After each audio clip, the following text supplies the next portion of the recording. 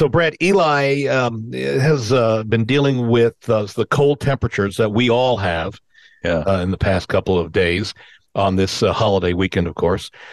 He sent us an email. He's asking what should he do to keep his furnace running as efficiently as possible and keep his heating costs down. Is it too late to take uh, attack this at this point?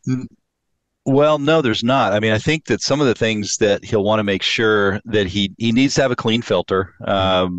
Make sure that those are changed out. That's not going to cost much money. It's relatively easy to do in most systems. The other thing that he can do is we've talked about the idea of ceiling fans, using the ceiling fans in a counterclockwise motion to move move the heat off the ceiling and back in the house. That will help with efficiency. The other things that, really I'm not going to say it's too late, but, servicing, the HVAC unit, a couple times a year Hmm. to keep it running at its optimal, particularly if it's a gas unit. Electric units, you want to make sure that, the thermostats are properly set so that the system is not running in Auxiliary mode. Oh, I'm sorry, but That's we all see in right. a lot of Yeah. houses that the thermostats are wired incorrectly.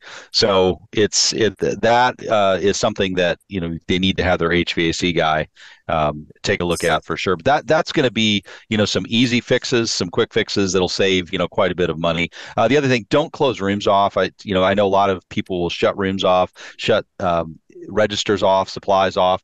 That, from all the HVAC guys I know, they think that's a no-no because it really can play havoc with the thermostat and create even more energy needs than they actually have. Even though they think that shutting those rooms off should save them money, it typically doesn't, as I understand.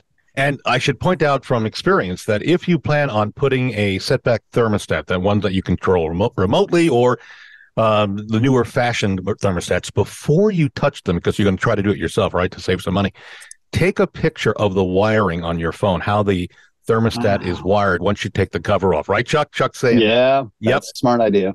Because in the Yep. event it doesn't work and you need to call in a professional, at least you've got a picture which shows the professional where those actual wires were seated in the original thermostat, which will help them recover the problem if you run into that.